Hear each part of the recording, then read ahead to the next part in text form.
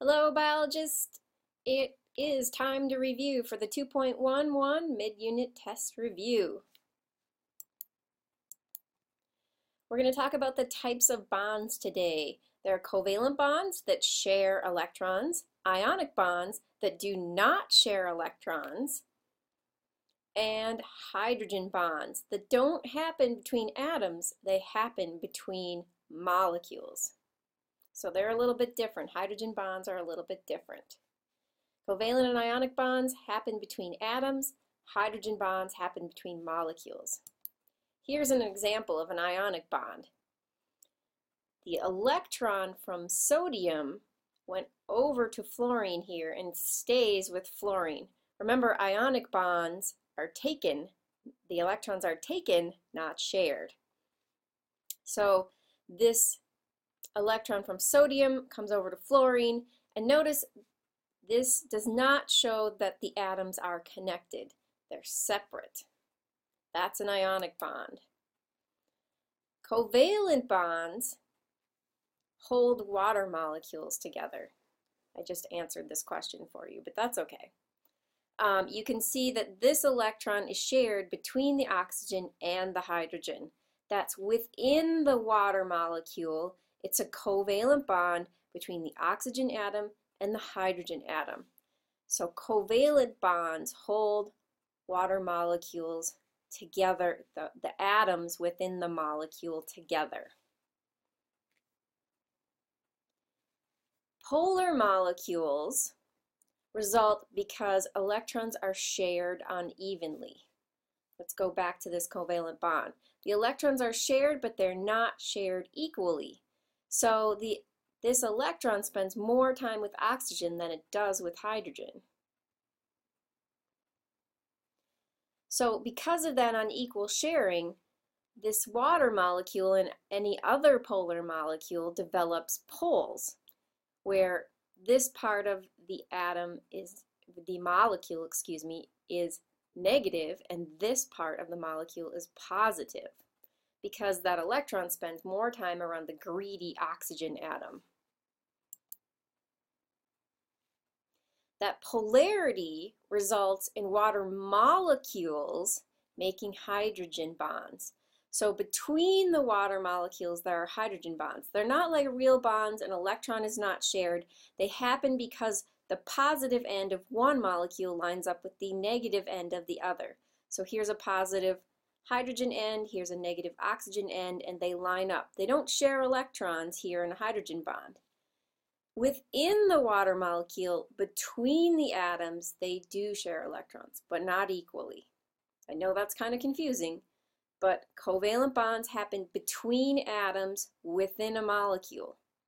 Hydrogen bonds don't share electrons. They happen because of polarity, because of unequal sharing of electrons. And it's because the molecules line up positive to negative. That's a hydrogen bond. The difference between hydrogen bonds and covalent bonds is all of the above here. Hydrogen bonds are weaker. Hydrogen bonds occur between molecules, not atoms. Hydrogen bonds are because of unequal sharing of electrons within a covalent bond. Hydrogen bonds happen because molecules are polar. They have a positive end and a negative end. Electronegativity predicts if a covalent bond is going to be polar. We look at the difference in electronegativity. There's lots of electronegativity on this side of the periodic table and very little here. So if there's a big difference in electronegativity, like between hydrogen and oxygen, an electron is not going to be shared equal, and a molecule will be polar. Remember, polar molecules make hydrogen bonds. So if there's if there's a big difference in electronegativity, you're going to get a covalent bond, but the electrons are not going to be shared equally, and you're going to get a polar molecule. Or you might get an ionic molecule, but that's another story.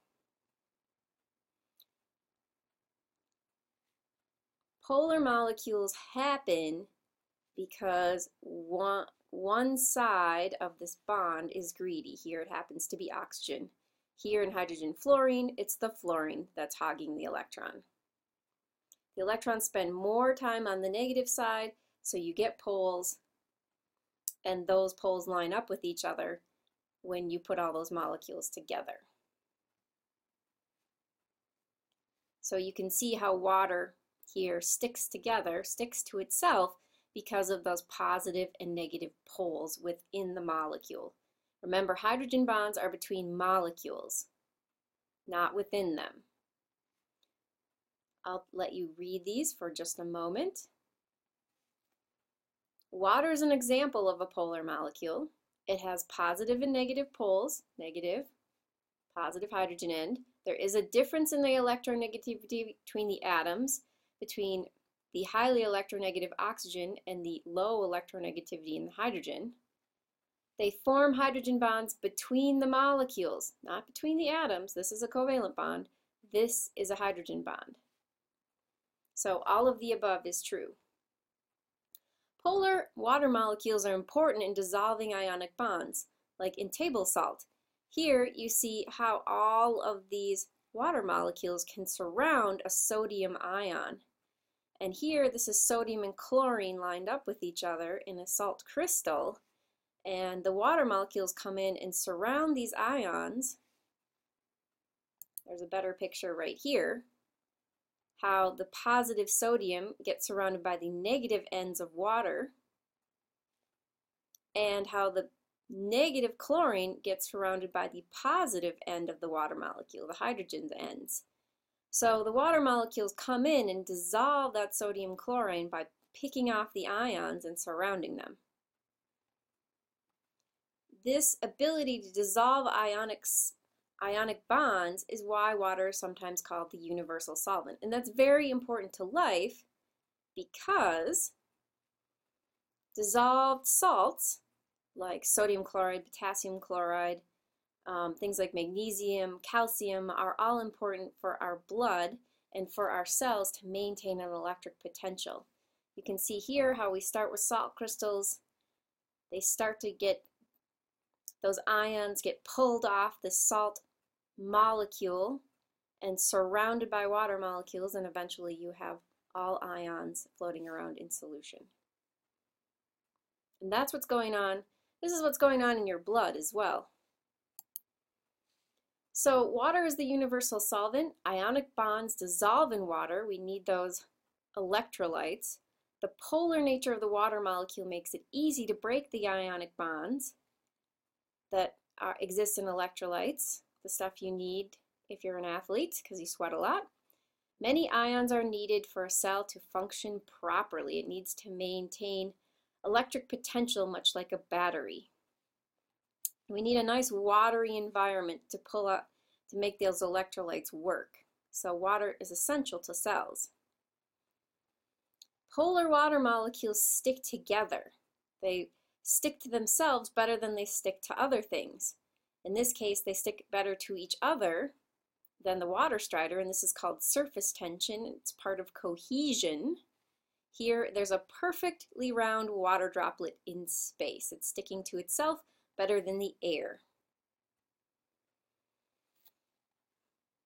So when water molecules stick together, those are hydrogen bonds. Remember, hydrogen bonds are the negative ends aligning with the positive ends of the water molecules. It happens between the water molecules, not between the atoms. Water exhibits cohesion and adhesion because of these polar bonds. Adhesion is where water molecules stick to other things. In this case, they stick to the small tubes inside plants, and this is called the capillary effect. Any small tube is called a capillary, but this happens very often in plants. Like celery, you can see these small tubes in celery. Cohesion and adhesion happen because of the hydrogen bonds in the water that happen between the water molecules. Water is so important to life. It's not organic. It does have protons, neutrons, and electrons, but they're in the atoms that make up water. not the molecule in particular. All molecules have protons, neutrons, and electrons, and all atoms. Many important reactions happen in water, and that's why we need water in our cells and in our bodies. The cytoplasm here, the outside gushy stuff in the cell, is all made of water. So we need that water. We basically are just bags of water. Water is not an organic compound because it doesn't contain any carbon. In order to be organic, you need what? This is an organic molecule. It's one thing bonded to 4 hydrogens. Carbon makes a molecule organic. If you don't have carbon, you're not an organic molecule. Here this is methane. It's carbon bonded to 4 hydrogens.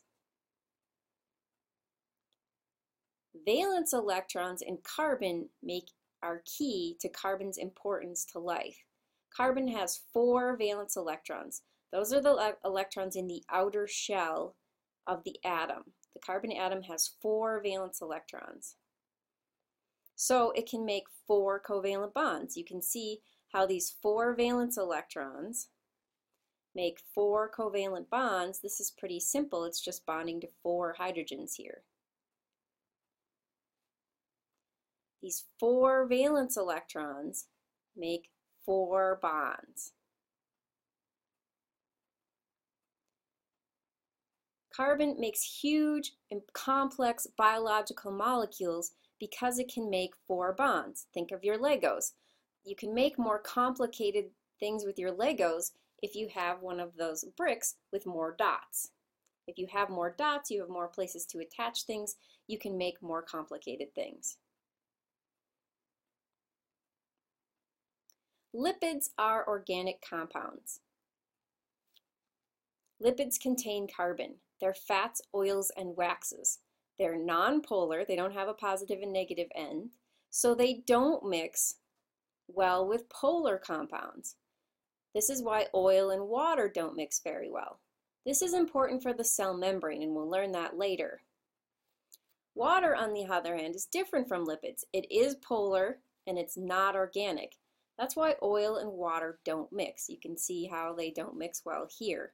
Water wants to stick to itself, and oil wants to stick to itself.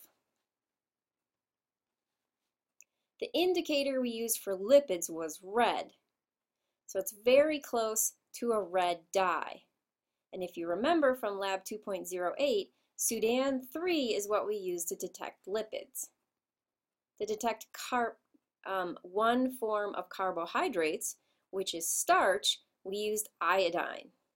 So if iodine didn't turn this sort of dark purple, we knew there wasn't starch. However, this is a potato, so it did turn this nice dark purple, meaning there's starch. Here, someone's rubbing iodine on their arm, which doesn't have any starch in it, and it's normal amber iodine color. Valence electrons are really important. They're the electrons on the outer ring of the atom, and they control what kinds of bonds and how many bonds the atom makes. 2 things: what kinds of bonds and how many bonds. So valence electrons are very important. They kind of run your life if you're an atom. They decide your fate of what kinds of bonds you can make and how many bonds you'll make as an atom. And you can tell how many valence electrons from the periodic table. Let's talk a little bit about carbohydrates. One kind of carbohydrates are polysaccharides. That means many, poly, like a polygon. Saccharides are sugar. Starch is one example of a polysaccharide. It's many sugars hooked together. These big molecules take a lot of energy to organize. It takes a lot of energy for a plant to make starch. And so those molecules contain a lot of energy. When we eat them, we break them down to single sugar molecules here. This big molecule becomes very small. We're going to skip through here. I want you to remember right before we end here, carbon defines organic molecules. It has 4 valence electrons, makes 4 bonds. Water is a polar molecule.